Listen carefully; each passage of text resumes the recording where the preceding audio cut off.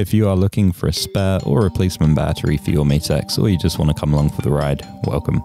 In this video we're going to be taking a look at a high quality battery made to fit the Mate X before taking it out for a little ride.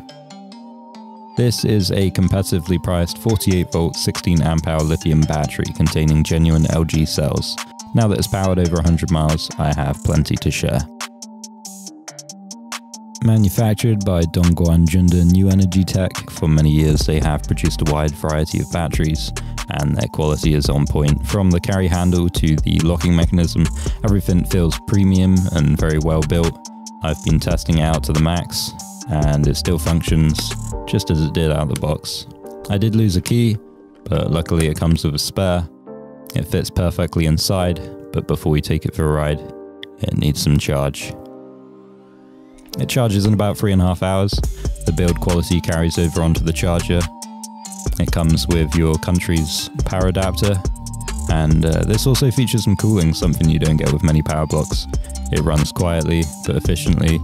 You can feel that air moving.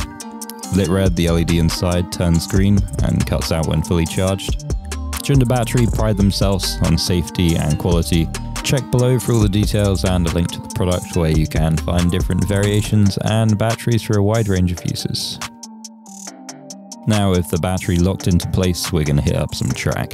15 miles from where we just were, heading from Marazion to Penzance.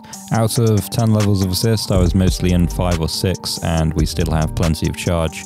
I was able to get in about 35 miles on this trip. This is a good track for cruising, but definitely prefer off-road, downhill kind of stuff. We have been out filming lots of tracks around Cornwall. This battery has helped make it all possible and continues to serve me well. Let me know if you have any questions. Many thanks for dropping by. If this video did help you out, drop a like down below and enjoy the rest of the ride.